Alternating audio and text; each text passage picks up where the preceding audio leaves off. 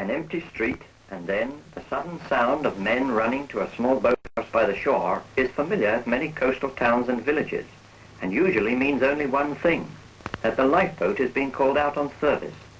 But just what type of service, the lifeboat crew can seldom tell until they reach the boathouse. From the nearby Coast Guard station has come a message that a deckhand on an outward bound ship has been injured in a fall down a companion ladder, and that he must be taken ashore for treatment.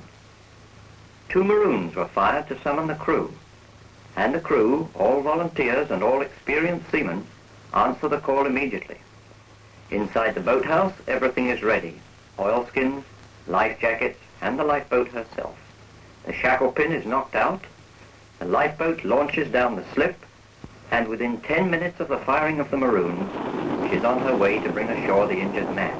Mast and aerials go up, and the mechanic calls up the Coast Guard by radio telephone to report that the lifeboat is at sea and proceeding at full speed to the reported position of the ship several miles offshore. And the Coast Guard can inform the lifeboat of any change in the situation.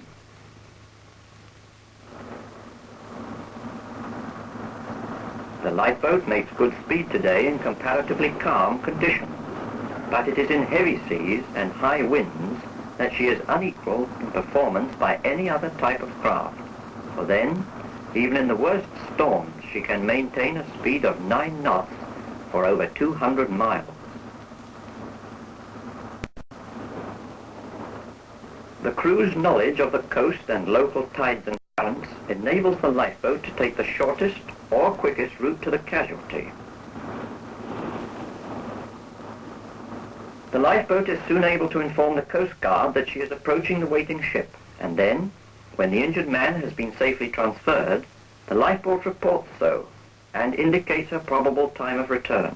The Coast Guard can then pass this information to the Honorary Secretary at the lifeboat station.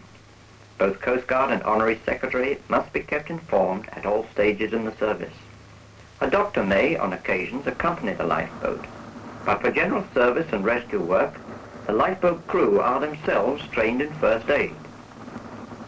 This man's head injuries are serious and require skilled medical aid as soon as possible. Considering the motion of the boat and the time needed to take the man to hospital by boat and road, the crew decide to advise the coxswain to call for the assistance of a helicopter. A message is flashed from lifeboat to Coast Guard, and the Coast Guard relays it to the Northern Rescue Center at Petrevie.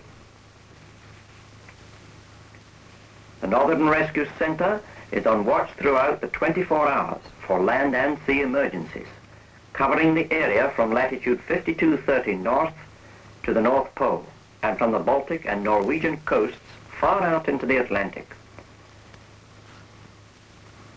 The message is received by the duty controller, and after locating the position of the lifeboat on the coastal map, he alerts the nearest air-sea rescue helicopter unit.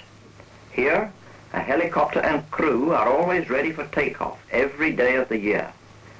The special emergency phone rings, details are quickly noted, and the crew, already dressed in flying kit, pause only to collect Mae West's dinghies and flying helmets, and, following quickly on the heels of the ground staff, they run to the nearby helicopter. Air-sea rescue work is a particular type of work that requires a lot of specialist training.